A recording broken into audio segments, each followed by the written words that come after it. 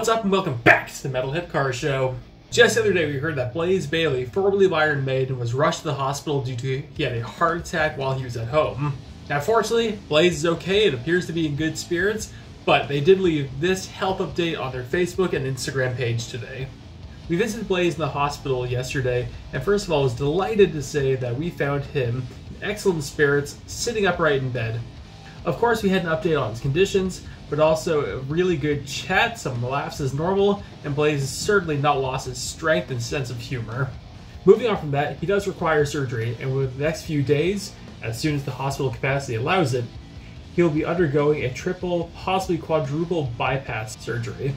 This is obviously not a small matter, and we should expect that his recovery period will be many months.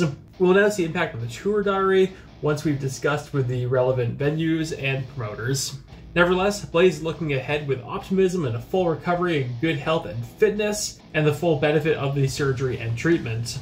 This is great news, and it's more than likely he'll be making a full recovery, so it is awesome to hear, and I can't wait to see him back on the road. One more thing I'll mention, Blaze is completely independent, he does everything himself, so not being on the road is going to be a financial hit to him. So, if you want to support him, go on his website, buy some merch, buy some CDs, buy some vinyls.